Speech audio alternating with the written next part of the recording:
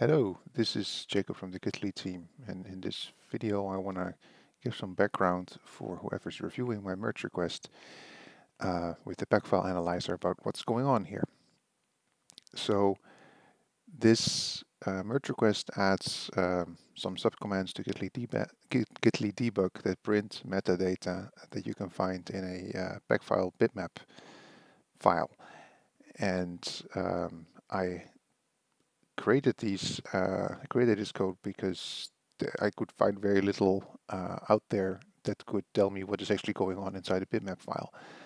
So first, let's look at what this bitmap file is. There's documentation in the Git repository where there's a file about the bitmap format that explains what is in the .bitmap file. Right. So what's the .bitmap file? Here I have check out of GitLab, a clone of GitLab Community Edition, and if we look in the objects directory, then we have a back file, an IDX file, and a bitmap file. The bitmap file wasn't there. The bitmap file isn't there if you do a clone. I had to create it with git repack, and it's something we use on the server side in GitLab to accelerate, to make clones perform better. So I wanted to understand what is actually in this bitmap file, and this thing on the left here is all I had. So this is a description of the file format. So what does it say? There's a header, there's some flags, there is a number of entries, bitmap commits, in the header. Then there are 4 bitmaps that provide information about the types of the objects in the back file. And then these entries that were mentioned before start. And each of these entries is a bitmap that contains information about which objects are reachable from that particular commit. And then at the end of the file, there's an optional section with the name hashcache, or the so-called bitmap hashcache, which is an optimization for to help with delta compression. I didn't look into this because it's why didn't I look into this? Because I was more interested in the reachability than in delta compression. Also, this thing is off by default. So why do we need this information in the first place? Well, a back file is just a stream of Git objects with length prefixes. So if you want to find an object in a back file, you need to start at the beginning of the back file and then jump from one object to the next until you found the thing you were looking for. So that's actually a very horrible way to find objects. So a back file on its own is pretty much useless without an IDX file, which contains a list of all the object identifiers, the git shas of all the objects in the corresponding pack in alphabetical order, so that you can do binary search on them. And then once you found an object ID, it gives you an offset inside the back file, so that you can just jump straight to the file you want, to the object you want, and start reading it. So this thing gives you, this is sequential, this gives you random access. Also, this thing doesn't even contain a list of the object IDs that are in there. You have to compute them by reading out the object IDs and computing their SHA. This does give you a list of object IDs. So this file is essential. You can't do anything useful without this one. And this file will always be there. When you do a clone, the Git server sends you this file, and your client generates this thing on the fly and stores the two together. So the bitmap is a third file that is optional, that contains information that is not in these two. So the first type of information that's in there, if we start from the top of the bitmap file, are the type indexes. So the index file tells you where each object is in the back file. It doesn't tell you what type it is. It doesn't tell you if, so if I have an object ID, let's see. So here are some object IDs. What is this? Is this a commit? Is this a blob? Is this a tag? Is this a tree? I don't know. Is it Superman? No. So you can only find out what the type is of this object by first looking this thing up in the index and then opening the back file and going to the offset and then reading the first couple, well, really the first byte of the object to see the type. And that means you need that is not ideal if you want to know the type of a lot of objects, because you need to then read lots of random different positions in a back file. And that is bad because that all has to get paged in from disk by the operating system. And just for more context, these files are very different in size.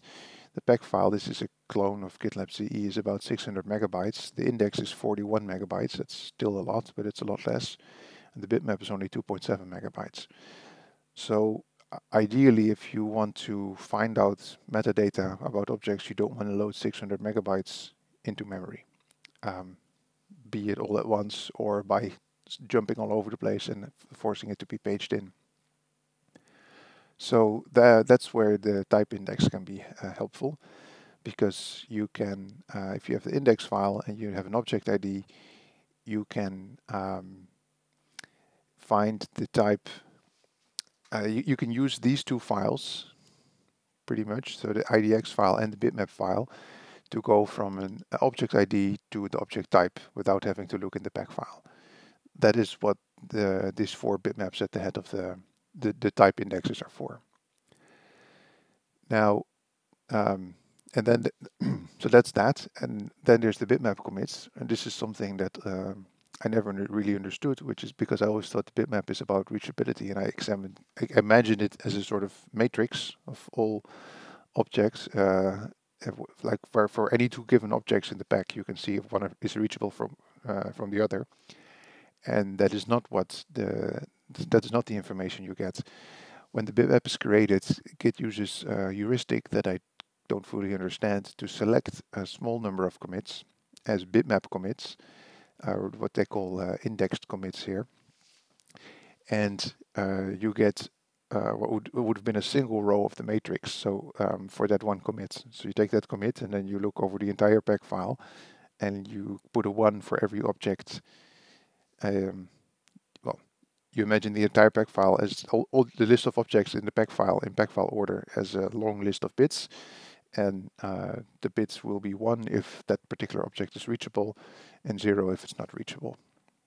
So that is what is in one reachability bitmap for a single commit. So there's a bunch of those in the bitmap file.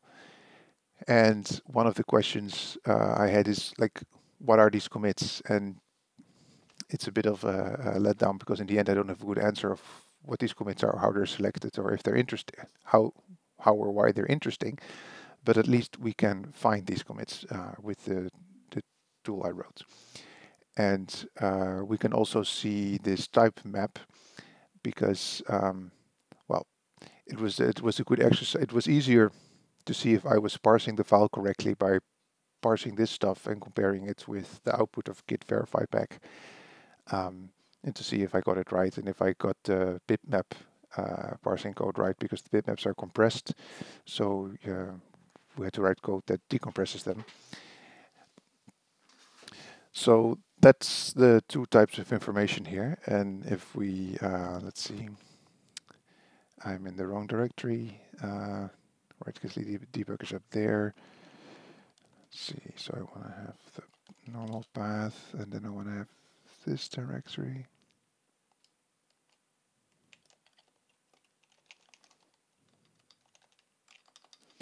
Can I run gitaly debug now? Yes.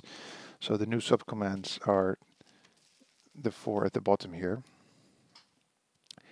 And the first one is just the first 2 are based on the type index. So they list the contents of the pack file, and they together with the object types. And there is another way to list the contents of a pack file. That's used the git show index command. There's another complication here. The IDX file. So the pack file has its own special order for the objects, which is secret sauce of Git pack objects. And I think it is designed to optimize the access patterns so that you have more page cache hits. So for all intents and purposes, this order is somewhat it's special, and it's not, you cannot predict a priori what this order looks like. You need to know what the repo looks like. For instance, the most recent branch, so the branch commits, the branch heads are at the start of the pack file, and then I think they're ordered by how new they are, or something specific like that. So unless you know what the branch heads were, you don't even know what to expect in this file. The IDX file is very different because it is ordered alphabetically by object ID. So that has a very predictable structure. You don't need to know anything about the objects to understand that how this file is structured. And the funny thing about the bitmap is that so the bitmap talks about reachability and about objects in the pack file, and for the most part it uses the pack file order. So that's the sort of the perspective that the bitmap file has on the packed objects. It looks at them in pack file order. So this subcommand will print the objects in the pack in the pack file order along with the object types. So let's try that. And I'm going to run it in a separate window. List bitmap pack. And that's not going to work. I need to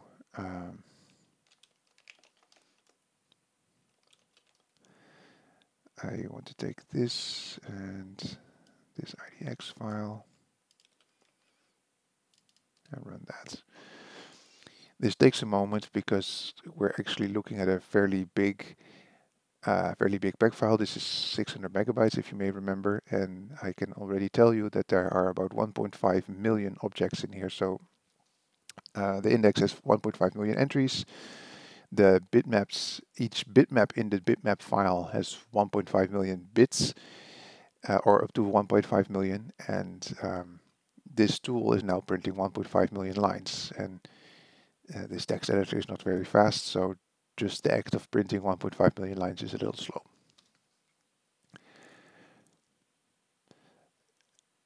So actually running this command is faster than the bottleneck.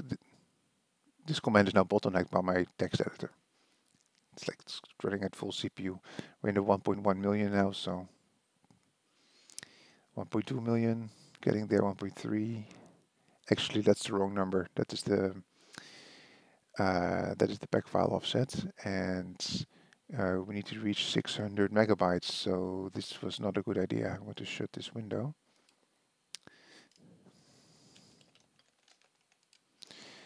And run this into a file instead. That's going to be much faster. I want to run that into list bitmap pack.txt.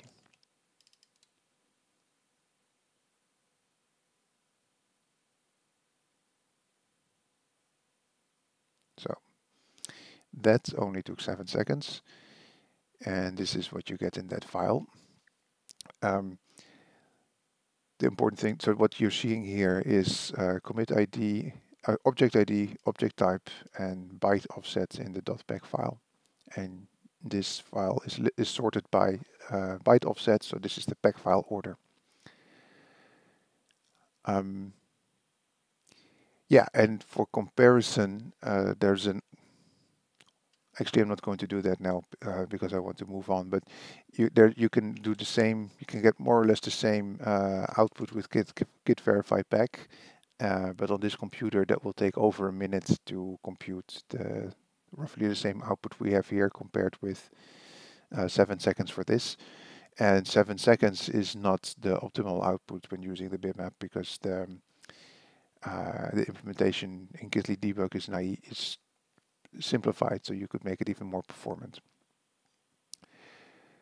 Okay, so this is the first subcommand. So I wanted to show what this does. The gimmick is you get this list of object IDs combined with the object types. Here it says commit, but if I scroll down for a while, if I use search, I can find a blob or a tree.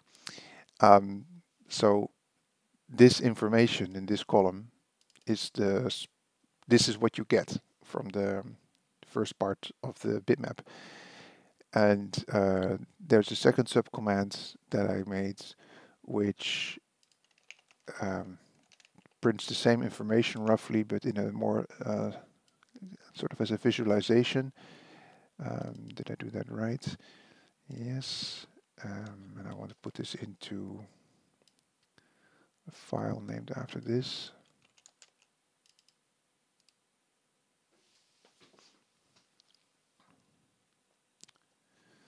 Okay, there we go. So this is a funny visualization I made where we're not printing the object IDs or the offsets, are just object types.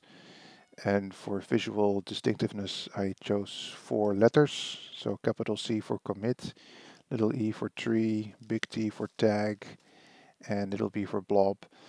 And so here you see that the pack file starts with a whole lot of commits. And then there's the tags, and then there's more commits. And then it takes a while before we find the first tree. And there's this lone tag here. I don't know why. Then a whole lot of trees that also got selected for some special reason before we ever get to blobs. So now we see some blobs and we see alternating between blobs and trees. And why? Well, this is the dark art of what goes on in Git back objects. So if you want to see the structure, this subcommand lets you see this structure, gives you this visualization of the structure. Now the third subcommand lists the actual entries, the bitmap, the indexed commits. And for this, I want to use a different repo because doing this on GitLab CE is a little slow. It's a very big repo with the 1.5 million commits. So let's get gitaly repo.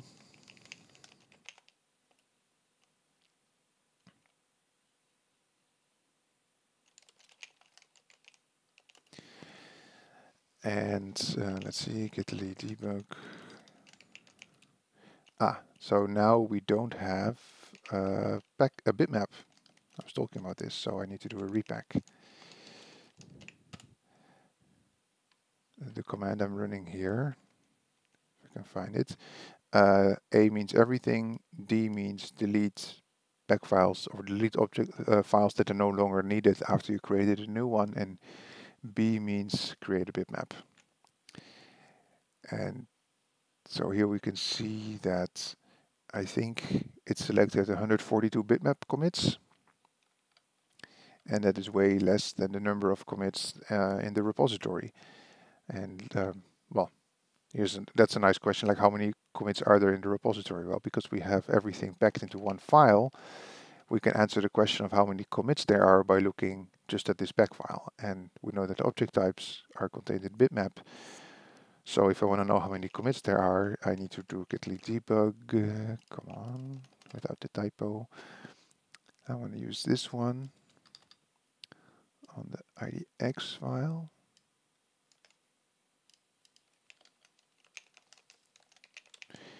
And then I want to count the word commits.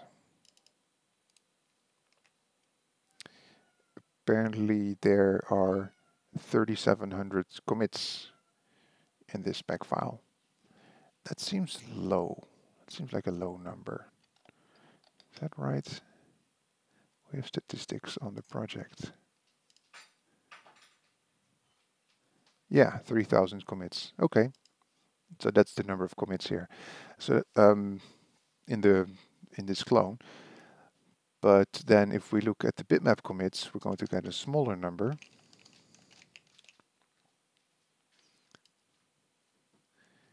And I'm going to put this in a text file.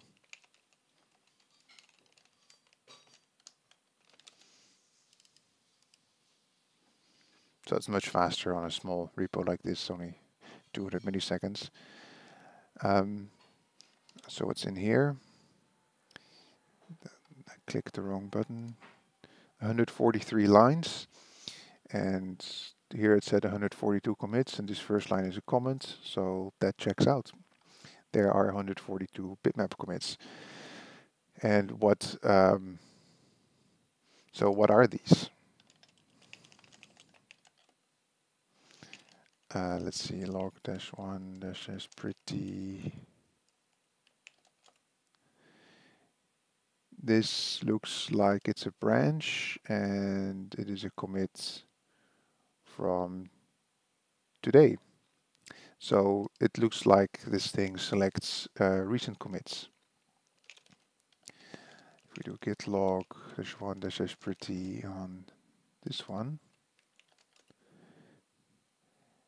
then I copy pasted the wrong commit. Go on, there we go. This is a commit from yesterday. So I think this is we can probably even script this, but I don't feel up to scripting that live. But you can look at these commits like this. Now let's see. So what is that's the third piece of information in gitaly debug. So we get the bitmap commits, and then the fourth piece of information is that you can select one of these commits and get all the objects that are reachable from it. So let's see, if we take something at the bottom, what is this?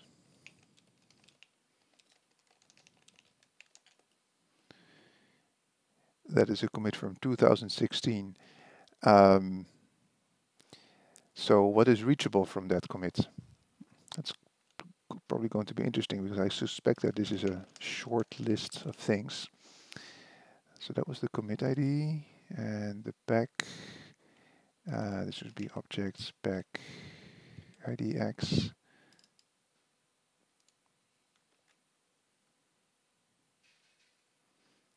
That is still quite a lot of stuff that is reachable. So, well, here we see the output of the four subcommands. So we have a comment here reminding us what back we're looking at and what the commit is that we supplied on the command line. So that was 0ed3. Here you go, 0ed3. Well, apparently it is the first object in the back file that is reachable from itself. And then there's a bunch more commits and some trees. Blobs. This list is pretty short. Let's count how big this is. That's 176 lines minus 2 headers. So that means 174 objects. And the total number of objects, did I count that? No. But if I do gitaly debug,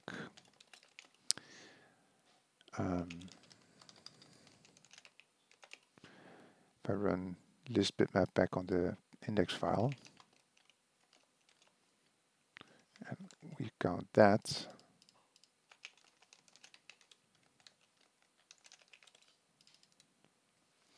then there are 30,000 objects. So that last commit in the list only has 174.